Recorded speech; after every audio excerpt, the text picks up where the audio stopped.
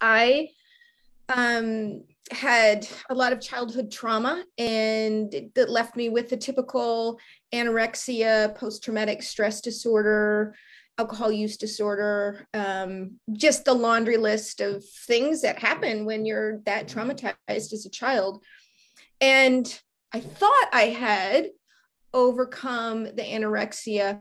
I think I switched from starving myself to the healthier, being really focused on what I was putting in my body, and just got a ton of exercise. I was a raft guide. I used to lead outward bound canoe experiences. I've run a marathon. I've trekked Nepal. I mean, just really love the outdoors and being fit.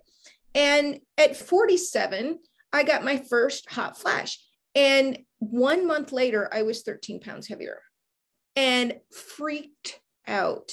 And the shame, oh my gosh, the shame. And that's when I realized I think I had just gotten better with the disordered eating, but I don't think I ever really solved it.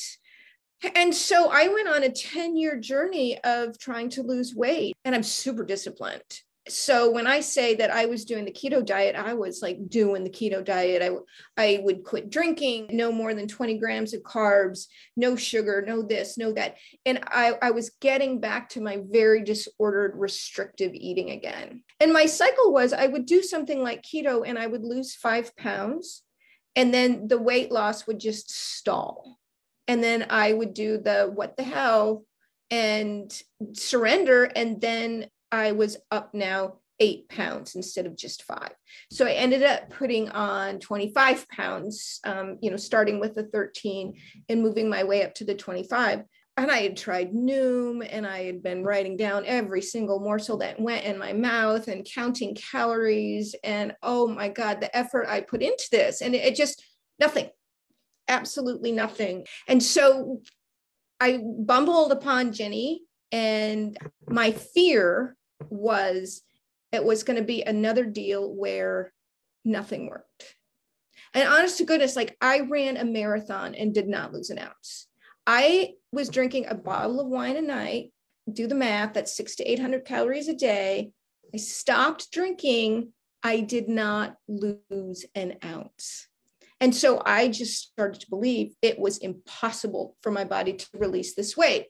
And Jenny and I spent a lot of time in the beginning talking about that. I was so afraid if it didn't work, I was even going to be worse off. And I was absolutely paralyzed making the choice. But I took the leap and immediately started losing weight.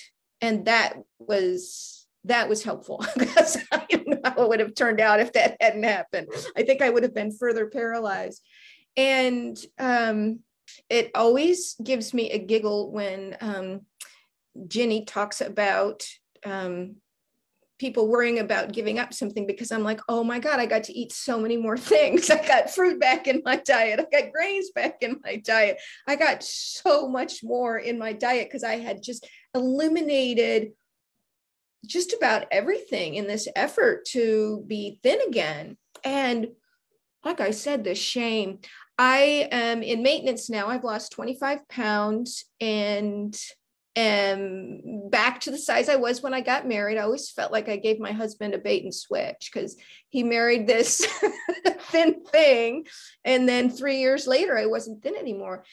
I don't think my body necessarily gives up weight easily.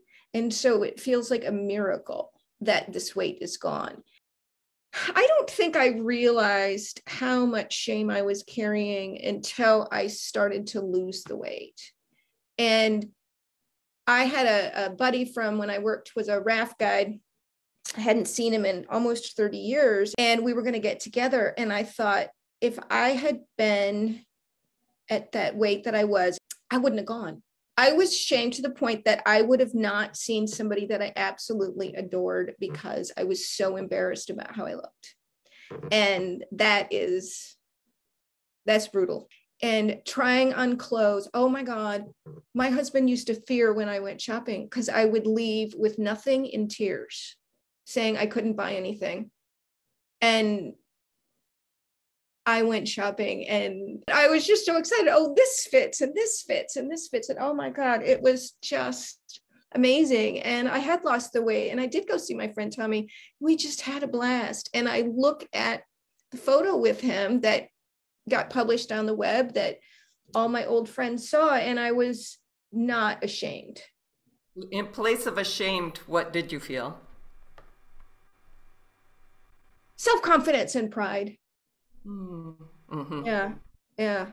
Really, That's I didn't realize how important my appearance was to me mm-hmm. until I didn't have it anymore. I wasted all those great years complaining about the dumbest things that I was gorgeous and I just never took the time to notice because I was always so busy thinking that this was wrong or that was wrong or the other thing was wrong. And I look at that picture now. In fact, honest, if I could be just completely vulnerable and honest, I cannot tell you all how many times I went back and looked at that picture of Tommy and I, because I just couldn't believe that was me after so long of feeling so bad about myself.